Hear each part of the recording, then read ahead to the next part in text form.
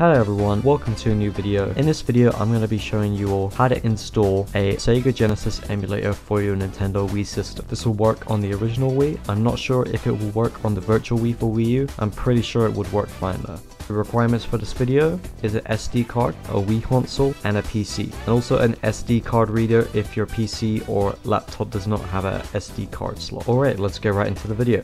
Alright, so first you want to open up your web browser and go to the link in the description. Forget this page right here, Genesis Plus, this is the emulator we're going to use. Just click download right here and download this file right here. Alright, so now open up this file with a zip extraction program like WinRAR or 7-zip and extract this to the apps folder on your SD card.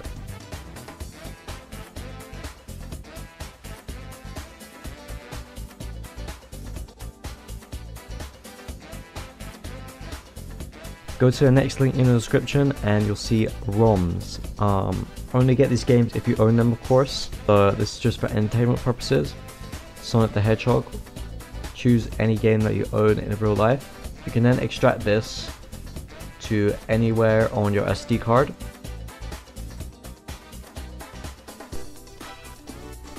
Alright, now I'm going to head to my Wii and show you guys what to do now and how to load the games and everything like that. Alright, so you want to be on the homebrew channel right here and you want to go to this icon that says Genesis Plus GX. So yeah, if you place it in the apps directory, yeah, it should appear fine. And here we are. So just click load game, choose Mega Drive here, and find your ROM file.